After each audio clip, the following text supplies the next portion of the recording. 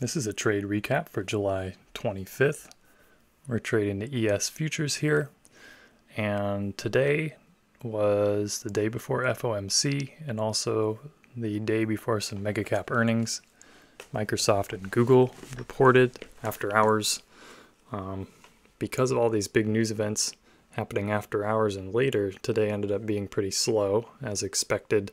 The general speed of the tape was slow, and there was not a lot of high volatility. However, there was a great trade opportunity here that I wanted to break down. Just a little macro context. We have been flirting around this 45.93 level many times. It's acted as resistance over the last week or so, and we tested it again today. When we opened up, we got a quick 20 or 10 point move off of the lows here, up from 45.80 into the 45.90s, right up into this 93 area of resistance, and saw a high volume, potentially capitulation volume at the top of the range, and lots of passive sellers up here waiting to be absorbed. Price didn't ever quite reach that level, but it is concerning to me as someone who has been buying the dips and relatively long biased. I was not willing to try to long into this strength. I wanted to see a pullback, and there wasn't anything super convincing on the intraday tape or Bookmap order flow that piqued my interest until about 7:30.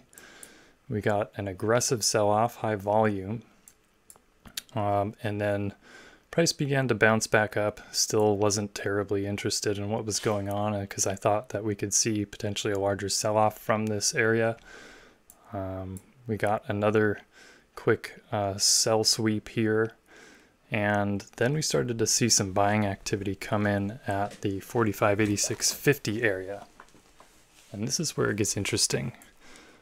We start to see large aggressive buying here, and what appears to be a hidden seller, because we never see any additional orders fill up on the ask here, but we've got aggressive buyers being absorbed. So I was watching this closely to see if we broke up or we broke down. If we broke up, it had my interest. It now becomes a potential valid confirmation to get long. Because I like to see that we have pulled back from the lows. We have some kind of high volume event, that we have some potential trapped sellers down here, and now we have an aggressive buyer who is being rewarded to the upside after some accumulation. So all of these things suggest to me that there is upside in the future. So I did put a position on. I waited for a little bit of a pullback here, and I ended up getting long at about 45.87. Price oscillated around. My line in the sand, however, was going to be this 86.50 because of this key accumulation. And I was hoping to see some nice progress. This was a nice move up for a couple of points, and a pullback is expected. We got a second move up, and we were unable to break the highs. And given the conditions, the lower volatility, and then approaching some news events, I was not super convinced with this price action. I was hoping for a bit more of a move at this point, and so I decided to protect myself and adjust my position size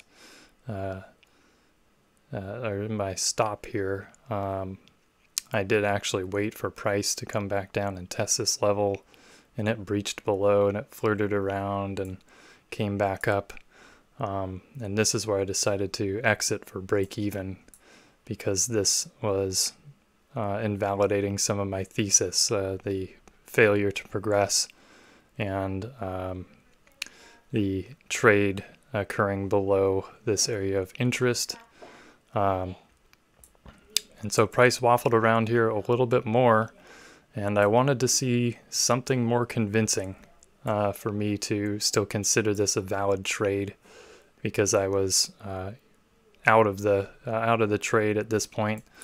We saw another large move down, and this was, in hindsight, my opportunity here. We got another fairly aggressive move to the upside after some strong selling pressure, once again putting these sellers in pain.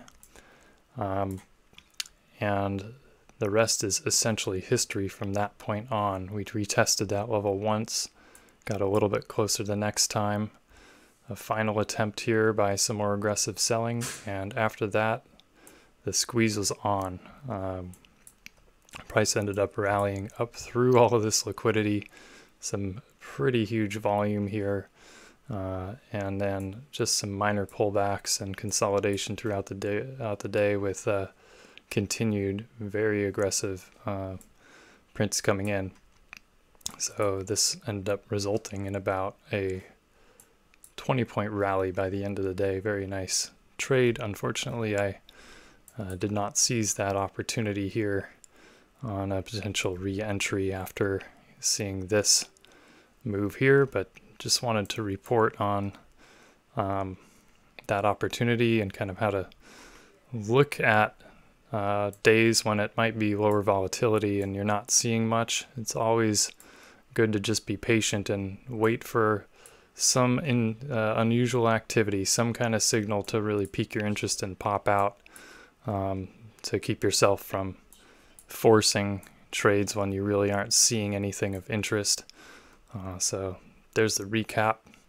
Everybody have a great night.